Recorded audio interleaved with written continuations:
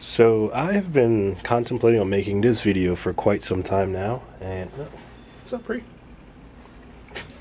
And of course, as soon as I go to make it, it is about to rain. So that's it's kind of good. It's great. Ovonic, you guys have heard about them. They're a fairly new battery company on the market, and they've been making incredible lipos for quite some time now.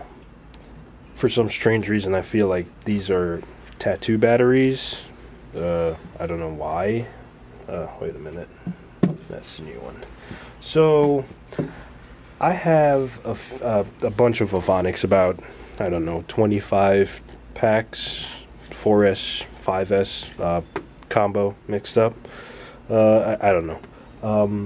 But these two packs are brand spanking new that I bought last November, which is when I was going to do the review. But then I said, how about we wait a year and check the longevity of the battery itself.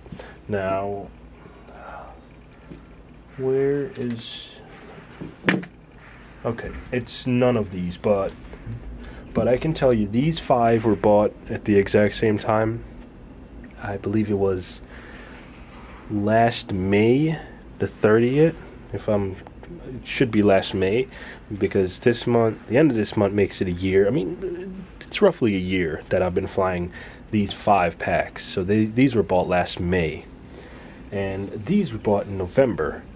Never touched. I took them out today. As you can see, they literally still have the little band that holds the XT60 around here, and it still has the do not pull sticker on it. Never flown these guys. I charged them up today, and I was gonna go rip, but it's raining. Hopefully it stops. But from what I can tell you, I've actually bought 4 November, and I did try 2 of them like last month, and from the differences is basically weight, and power is still there. You know, the old 1-year battery felt the exact same as the new battery, and I'll show you that in flight footage, but the only difference is weight. So of course, you know, there's going to be some swelling of the battery, crashing, charging, all that stuff. So and a 1-year battery weighs around 188 grams. Let's try another one. This one's 189, 188.6, so you're looking at about 187 to 190 grams after flying these batteries for a bunch. And a brand new pack weighs, I believe, 180. Yep, 180 grams. So putting on like 10 or between 7 to 10 grams, not that big of a deal for freestyle. For racing, maybe, but I don't know. I mean, you could race with them. They feel like they give enormous amount of power for what I'm doing, and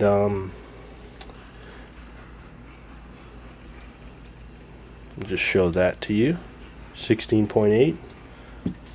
That's a brand new pack, just charged up. 16.8. And this, I do believe one of these is charged. Yep, 16.8. So once you have a good charger, I use the ISDT, or I can't remember the name of it, but it's the I can't even remember the model.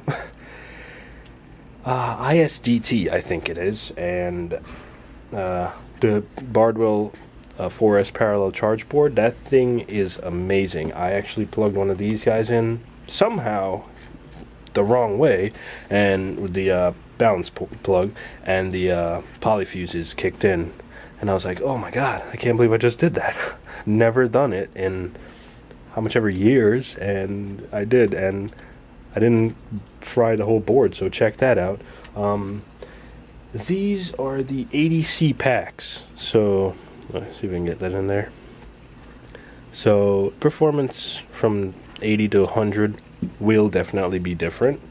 I personally don't know why I got the 80C packs. Yeah, but I have like, I think about 15 or 16 80C packs. But from now on, I'm buying the 100C because why not?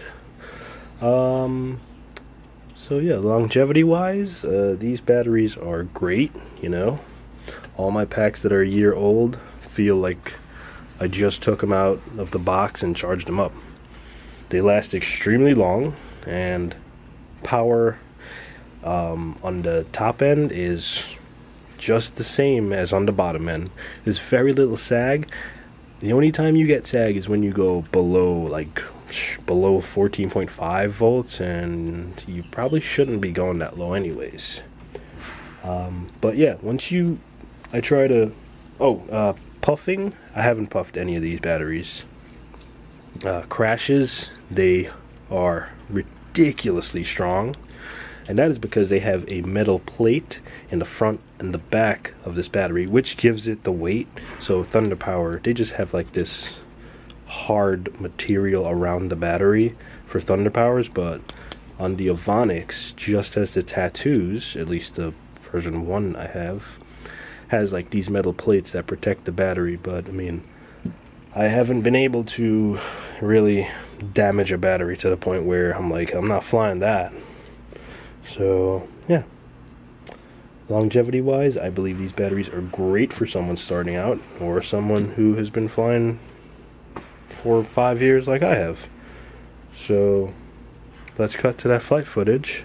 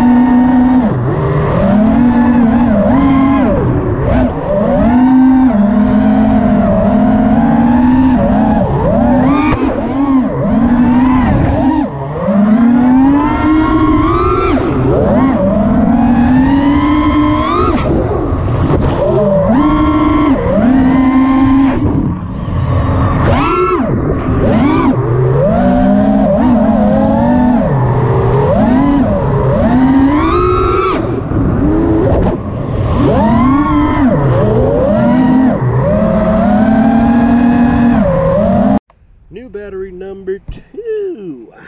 Let's hope I don't crash this time.